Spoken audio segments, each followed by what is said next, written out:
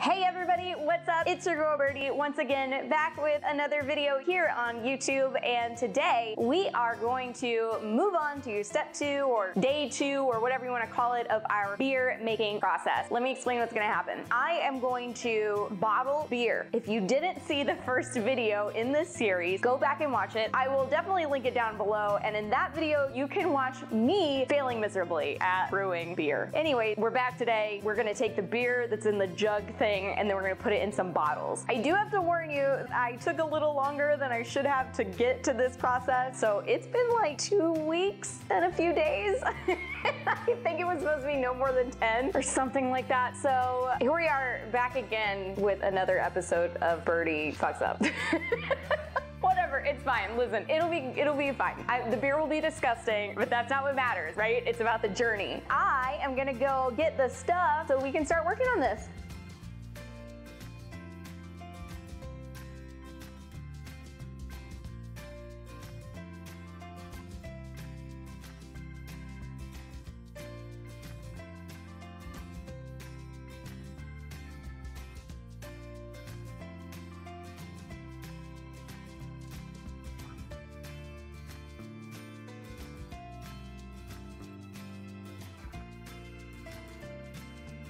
All right, as you can see, guys, we have beer, I think, maybe. It's some form of beer. It actually looks okay to me. I am surprised. I thought maybe I left it in there way too long, but in looking at it now, there actually were a lot of bubbles the other day, a lot more than there are now, and I thought that amount of bubbles was normal, but now I'm thinking that this is the appropriate amount of bubbles.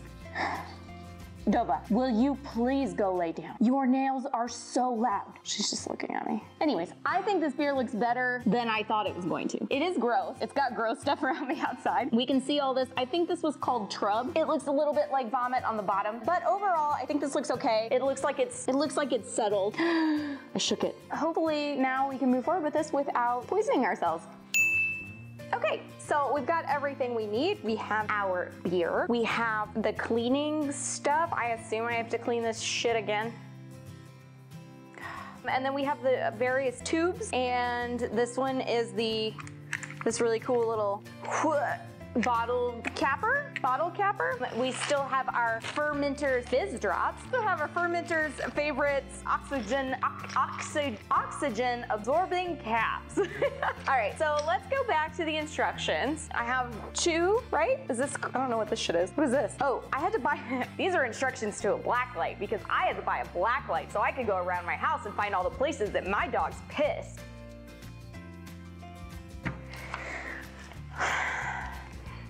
This is for something I just sent via the post office.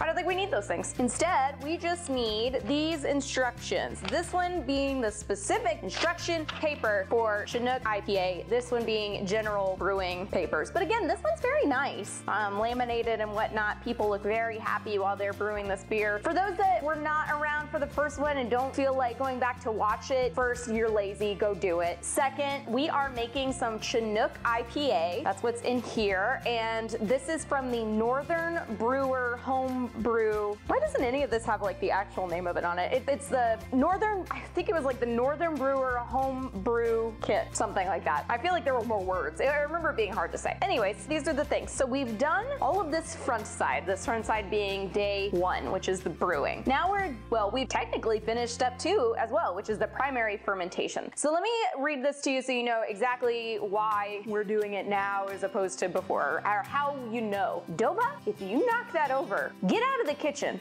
Go. Jesus Christ. All right, so step 2 is actually the primary fermentation. It says that fermentation begins within a day of brew day. There will be some bubbles and blow off that's trying to escape the jug. That's what this guy is for. That's an airlock. And then fermentation ends roughly 1 to 2 weeks from brew day. So technically we're at day 17. Oops. But hopefully that isn't too bad because like I said, I did check it a couple days ago and there were still bubbles on top. And at the time I was thinking like, oh, those bubbles are always gonna be there. Those are not fermentation bubbles. That's just like bubbles. But I don't know why I thought that. I just assumed it would have been done already. But now there are no bubbles. So I feel like now it's actually ready, whereas a couple days ago, maybe it wouldn't have been. Maybe it has something to do with all the ways that I fucked up in the first video when we brewed it, and that's why it took longer.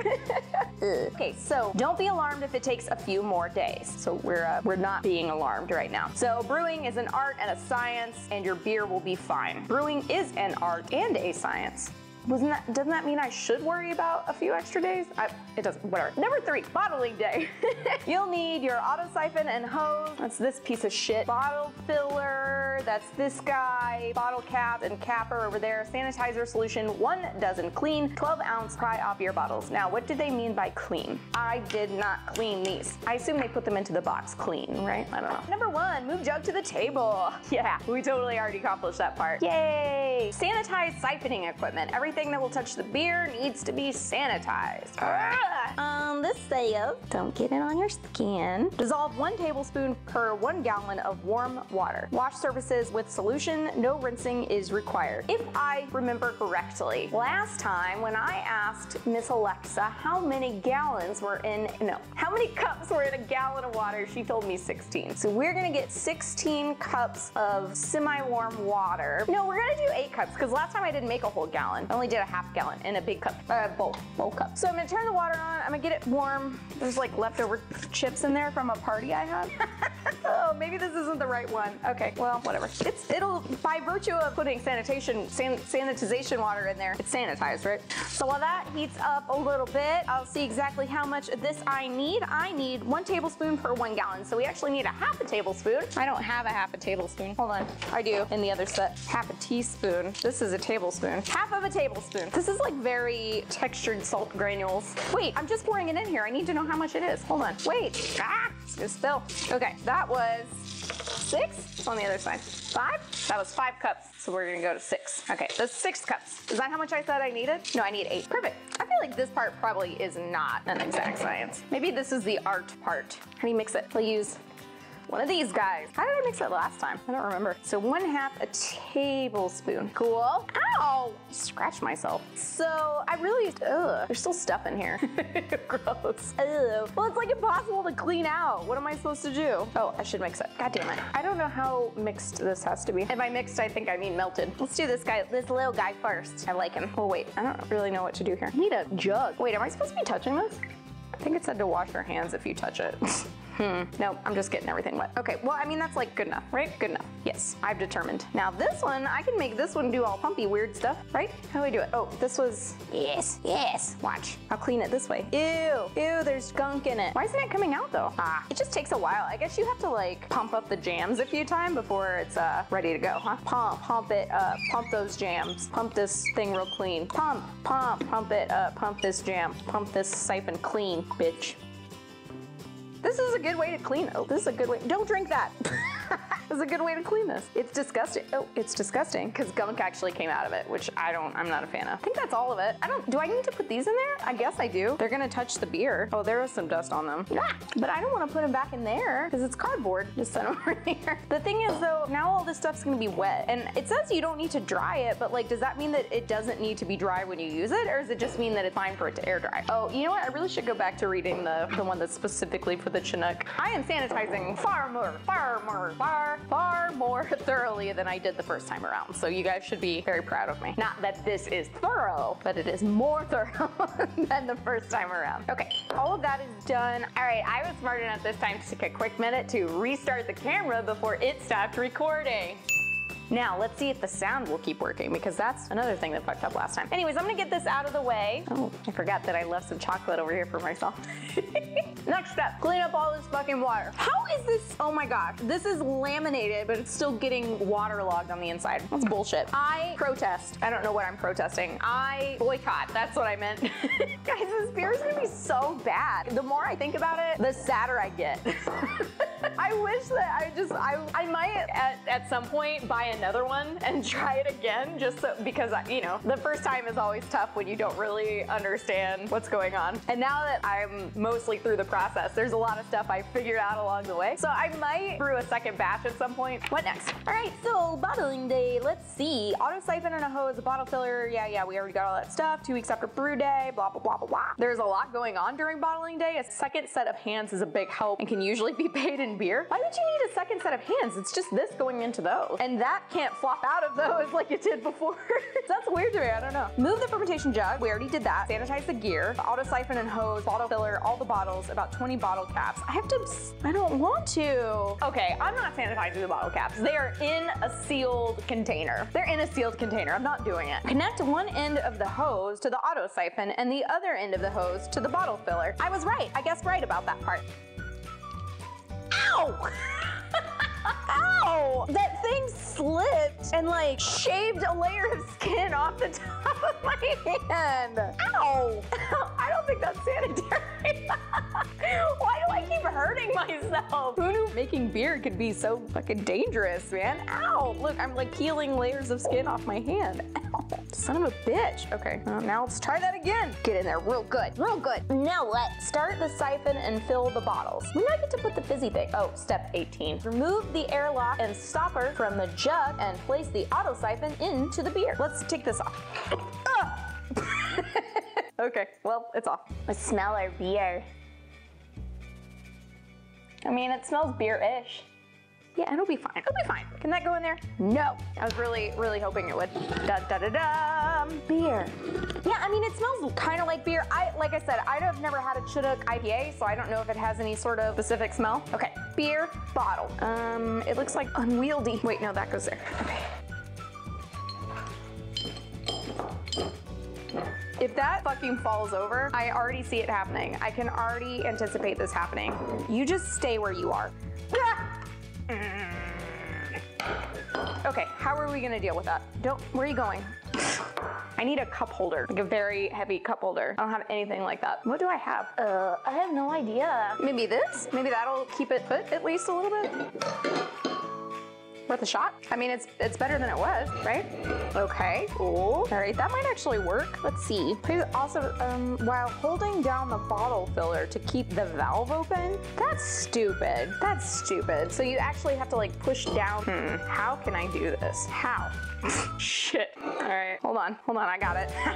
I'm a genius. It said to leave 1 inch in the bottle. Is this still working? This is like working, guys. Holy shit. I did a smart. Yeah, queen. She filling up. We got half a bottle. Fuck yes, fuck yes. It said leave 1 inch at the top, but I don't know how much that means. That's as much as I really want to put in there. How much does it say? 1 inch of headspace in each bottle. I mean, that's like, maybe I should do more. That's like way less than 1 inch. This is so typical. Okay, there we go. I'm happy with that. Just putting it up to where the neck is. I think that will stay put, right? Until I put in another bottle. Oh my God, guys, we filled our first bottle of beer. Can you see it? It filled to about right there. That's so exciting. Okay, we did it. We did it. The hard part is over. Now move on to the second one. I still don't think we're gonna get 12 beers out of this. This is so awkward. But hell yeah, man, I'm doing it all by myself. Nobody needs friends. Okay, that's 2 down-ish. That one's had a little fuzz in it. This seems fine.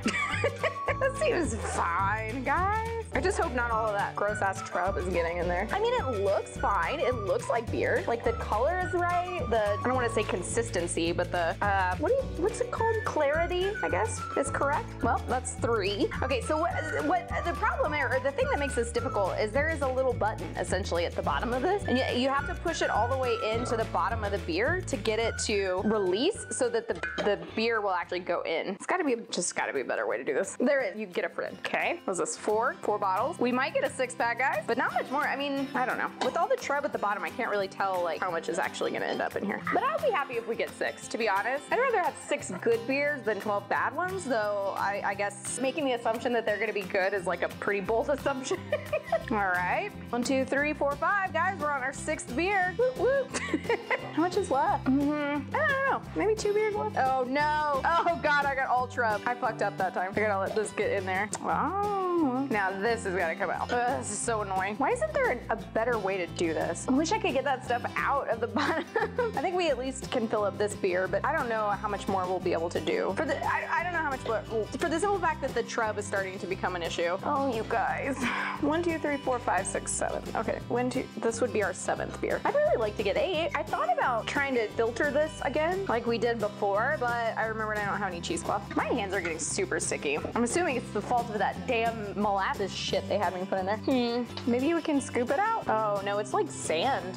Where are we at with this one? This one's actually okay-ish. I wonder if I can get the rest of it in there. So I'm comfortable with this one.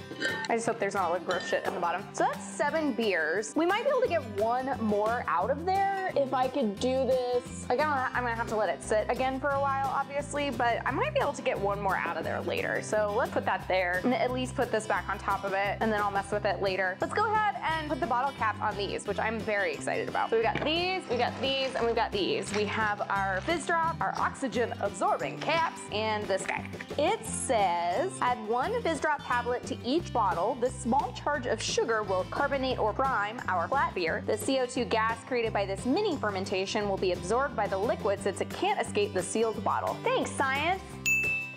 I've been more excited about the fizz drops than I think anything else. I hope they actually fizzed. Okay, 1. What's it doing? Not doing anything. Literally didn't do anything. Not doing anything. Still not doing anything. Okay, well, son of a bitch. Fuck me, this is not fun.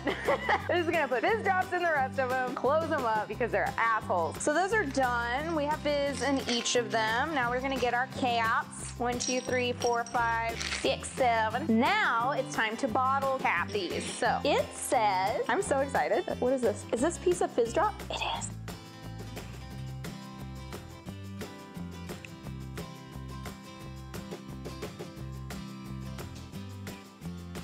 It's like a mini pop rock. I mean, it fizzed a little in my mouth, but not a lot. All right, that's easy. We put the bottle there, or the bottle cap there, and then this goes right in the center. Oh my God, it's magnetic. That scared me. I did not realize it was magnetic, and it just popped up. The bottle cap thing is there. And we squeeze. I'm afraid I'm gonna break it. How far do you squeeze? Is that it? Oh, that's it. Yay! We bottled a beer. Bottle of beer, guys. That's neat.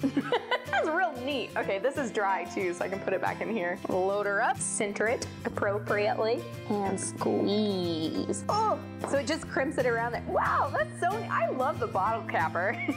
That's so cool.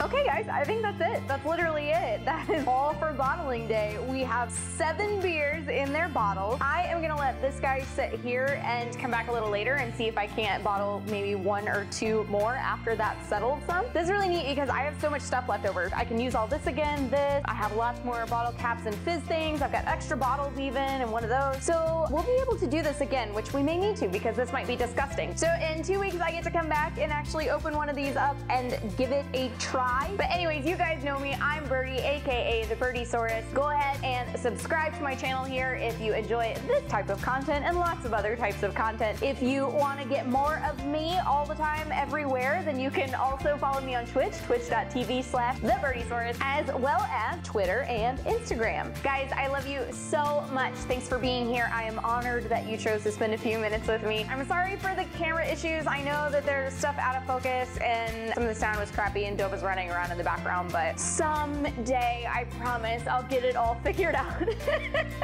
I love you so much. Thank you for being here. I will see you next time. Mwah, mwah, mwah. Bye, guys.